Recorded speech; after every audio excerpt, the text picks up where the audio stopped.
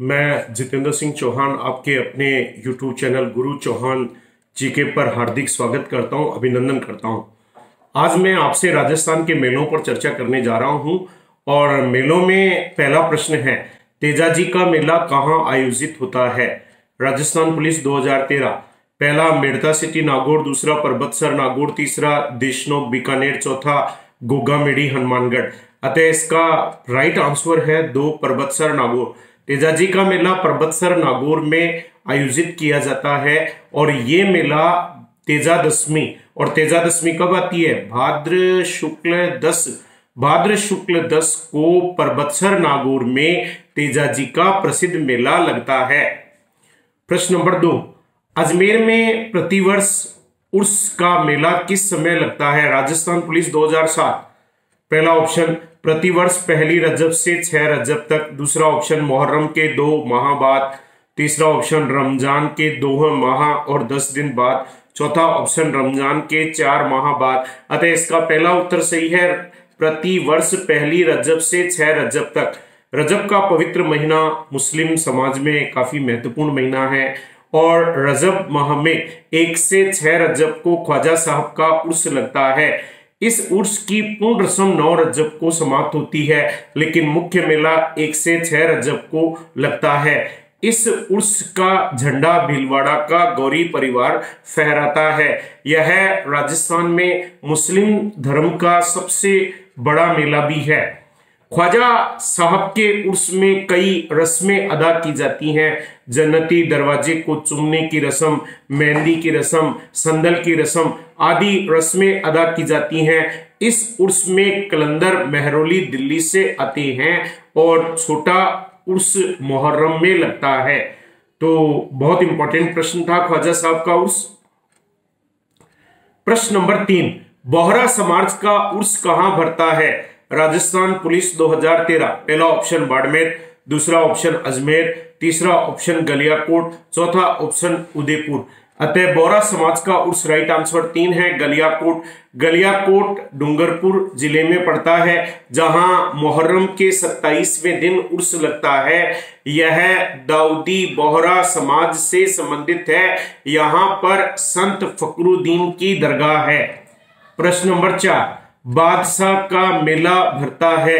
Third grade शिक्षक 2004। पहला option Bharatpur, दूसरा ऑप्शन दौसा, तीसरा ऑप्शन ब्यावर, चौथा ऑप्शन बाड़मेर। अतः इसका राइट आंसर है 3 ब्यावर।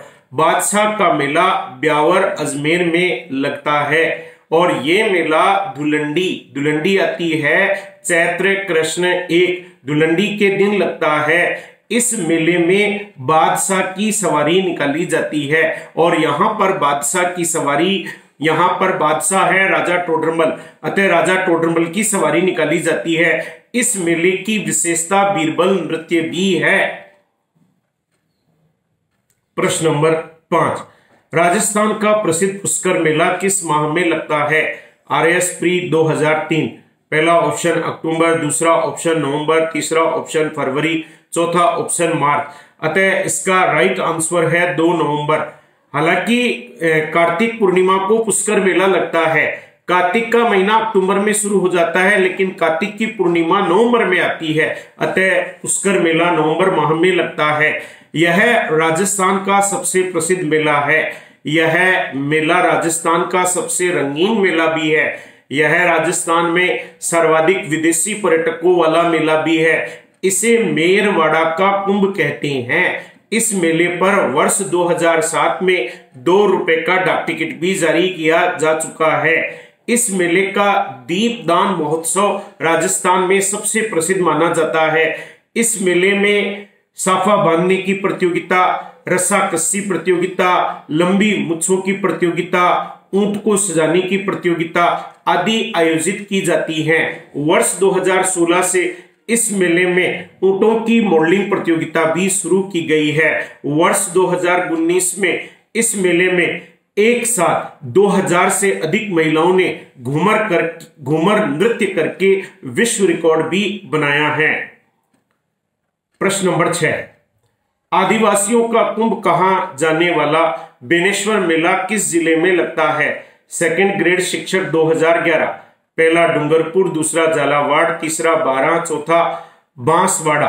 अतः बेनेश्वर मेला का आंसर है 6 का उत्तर 1 डूंगरपुर। नेवरपुरा या नौटापुरा गांव डूंगरपुर में पड़ता है, जहां बेनेश्वर मेला लगता है। यह माघ की पूर्णिमा को लगता है। इसे विलों का कुंभ कहते हैं, इसे आदिवासियों का कुंभ कहते हैं, इसे बागड़ का कुंभ कहते हैं, इसे बागड़ का पुष्कर कहते हैं, इसे बागड़ का प्रयाग कहते हैं। यहाँ पर एक शिवलिंग है जो 5 तरफ से खंडित है, उसकी पूजा की जाती है। हमारे राजस्थान में बेनेश्वर का मतलब क्या होता है? बेनेश्वर का अर्थ होता है डेल्टा की मल्लिका। इसे मृत आत्माओं का मुक्ति स्थल भी कहते हैं। अतः बेनेश्वर को राजा बाली की तपोभूमि भी कहते हैं। यहाँ पर संत मावजी की पालकी व अच्युतानंद महाराज की सवारी भी निकाली जाती है। अतः बेनेश्वर राजस्थान के प्रसिद्ध मेलों में इस मेले का एक अपना ही स्थान है। प्रश्न नंबर 7, नौहर तहसील हनुमानगढ़ में कौन सा प्रसिद्ध मेला लगता है सब इंस्पेक्टर 1996? पहला बाणगंगा मेला, दूसरा चार भुजाजी का मेला, तीसरा गोगाजी मेला, चौथा शीतला माता का मेला। अतः इसका राइट आंसर है 3 गोगाजी मेला। गोगाजी का मेला गोगामेडी नौहर तहसील हनुमानगढ़ में लगता है। यह गोगा नवमी को लगता है और गोगा नवमी कब आती है? भाद्र कृष्ण 9 को आती है। अतः यह मेला भाद्र कृष्ण 9 को गोगामेडी नौहर हनुमानगढ़ में लगता है। प्रश्न नंबर 8, बाबू महाराज का मेला किस जिले में बढ़ता है? राजस्थान पुलिस 2007। पहला ऑप्शन करौली, दूसरा ऑप्शन धौलपुर, तीसरा ऑप्शन सवाई माधोपुर, चौथा ऑप्शन भरतपुर। अतः इसका राइट आंसर है 2 धौलपुर। बाबू महाराज का मेला धौलपुर जिले में लगता है और गुजर जाति में काफी मान्यता है बाबू महाराज की। यह मेला भाद्र शुक्ल 2 को लगता है। आइए अगले प्रश्न की तरफ रुख करते हैं। प्रश्न नंबर 9, केला देवी का मेला कब लगता है? सेकंड ग्रेड शिक्षक 2011। पहला ऑप्शन चैत्र कृष्ण पक्ष में, दूसरा ऑप्शन चैत्र शुक्ल पक्ष में, तीसरा वैशाख शुक्ल पक्ष में, चौथा वैशाख कृष्ण पक्ष में। अतः इसका आंसर 2 सही है, चैत्र शुक्ल पक्ष में। केला देवी का मेला साल में 2 बार लगता है। यह केला देवी का मेला करौली जिले में लगता है। इस मेले की विशेषता लांगुरिया गीत पर किया जाने वाला लांगुरिया नृत्य है। ये मेला नवरात्रि में लगता है। नवरात्रि साल में 2 बार आती है। चैत्र व आश्विन शुक्ल 1 से 9 को प्रसिद्ध मेला लगता है और ये केला देवी का मेला राजस्थान का सबसे प्रसिद्ध लक्खी मेला भी माना जाता है। प्रश्न नंबर 10, कपिल मुनि का मेला लगता है। सेकंड ग्रेड शिक्षक 2011। पुष्कर में, कोलायत में, गोगामेडी में, मुकाम में। अतः इसका राइट आंसर है 2। कपिल मुनि का मेला कोलायत बीकानेर में लगता है। यह मेला कपिल मुनि का मेला यह सांख्य दर्शन के जनक कपिल मुनि की स्मृति में लगता है। कपिल मुनि का जन्म पुष्कर अजमेर के निकट हुआ था। कपिल मुनि की कर्मस्थली कोलायत बीकानेर है। इस मेले का दीपदान महोत्सव प्रसिद्ध है, लेकिन सबसे प्रसिद्ध दीपदान महोत्सव पुष्कर मेले का है। कपिल मुनि का मेला कार्तिक पूर्णिमा को लगता है। यह जांगल प्रदेश का सबसे बड़ा मेला भी है। प्रश्न नंबर 11, भगवान शिव को समर्पित सिवाड़ के मेले का आयोजन राजस्थान के किस जिले में किया जाता है? सेकंड ग्रेड शिक्षक 2011। धौलपुर में, करौली में, सवाई माधोपुर में, प्रतापगढ़ में। अतः 11 का उत्तर 3 सही है, सवाई माधोपुर में। सिवाड़ नाम की जगह सवाई माधोपुर जिले में पड़ती है। यहाँ पर घुश्मेश्वर महादेव का मंदिर है, जो कि देश के 12वें ज्योतिर्लिंग के रूप में जाना जाता है। यहाँ पर शिवरात्रि को मेला लगता है। शिवरात्रि फागुन कृष्ण 13 या 14 को मनाई जाती है। प्रश्न नंबर 12, निम्न में से किस क्षेत्र में सीताबाड़ी मेला आयोजित किया जाता है? Jail prairie 2017। हाड़ौती में, मारवाड़ में, बागड़ में, मेवाड़ में। अतः 1 नंबर उत्तर सही है, हाड़ौती में। सीताबाड़ी मेला 12 में लगता है। इसे हाड़ौती का कुंभ कहते हैं। इसे सहरिया जाति का कुंभ भी कहते हैं। यह ज्येष्ठ की अमावस्या को लगता है। प्रश्न नंबर 13, राजस्थान के रुणेचा के मेले की वह विशेषता जो सुखी समाज के लिए आवश्यक है? RS pre 1992। सत्य बोलना, सांप्रदायिक सद्भाव, स्वच्छता से रहना, निरंतर ईश्वर स्मरण। अतः 2 उत्तर सही है, सांप्रदायिक सद्भाव।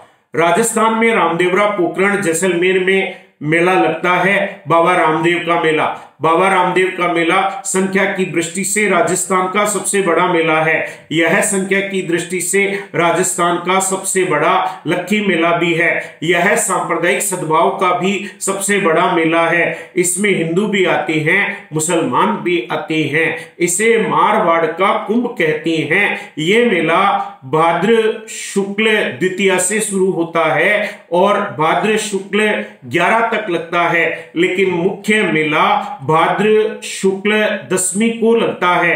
अतः द्वितीया से एकादशी तक लगता है, लेकिन मुख्य मेला भाद्र शुक्ल 10 को लगता है। यह मेले में आने से पहले यात्रु बाबा रामदेव के गुरु बालीनाथ की गुफा में जाते हैं, जो मसूरिया पहाड़ी जोधपुर पर स्थित है। प्रश्न नंबर 14, बाणगंगा का मेला कहां लगता है? एलडीसी 2018। पहला जयपुर, दूसरा टोंक, तीसरा सवाई माधोपुर, चौथा अलवर। अतः 14 का उत्तर 1 जयपुर। विराटनगर जयपुर में बाणगंगा का मेला लगता है। बाणगंगा का मेला वैशाख की पूर्णिमा को लगता है। प्रश्न नंबर 15, चंद्रभागा मेला राजस्थान के किस जिले में आयोजित किया जाता है? पहला ऑप्शन जयपुर, दूसरा झालावाड़, तीसरा जैसलमेर, चौथा जालोर। कृषि पर्यवेक्षक 2019। अतः चंद्रभागा मेला झालरापाटन झालावाड़ में लगता है। चंद्रभागा मेला कार्तिक की पूर्णिमा को लगता है। आइए इन प्रश्नों के उत्तरमाला को एक बार देखते हैं।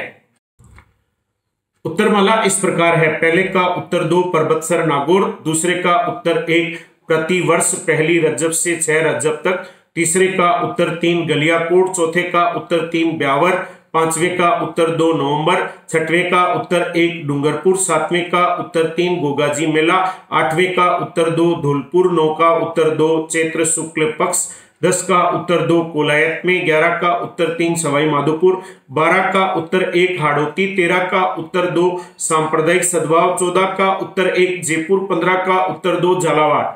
एक मोटिवेशन थीम है और इस पर मनन करें, चिंतन करें। ये आपको ऊर्जावान बनाती है। आप केवल कर्म करने में ही विश्वास करें, क्योंकि दुनिया में सबसे बड़ा काम है कर्म करना। आप अपना कर्म करते रहे। आपका पढ़ने का कर्म है तो आप पढ़ने का कर्म करते रहे। मेरा पढ़ाने का कर्म है तो मैं पढ़ाने का कर्म करता रहूं। अतः आप केवल कर्म करने में ही विश्वास रखें। ईश्वर ने आज तक किसी की मजदूरी बाकी नहीं रखी है। अगर आप अपना कर्म करते रहे तो 100% उसका फल आपको जरूर मिलेगा, क्योंकि ईश्वर किसी की भी मजदूरी अपने पास नहीं रखता है। इसी के साथ इंतजार करते रहिए। 8 बजे मुझसे लाइव मिलते रहिए और इंतजार कीजिए अगले वीडियो का। धन्यवाद साथियों।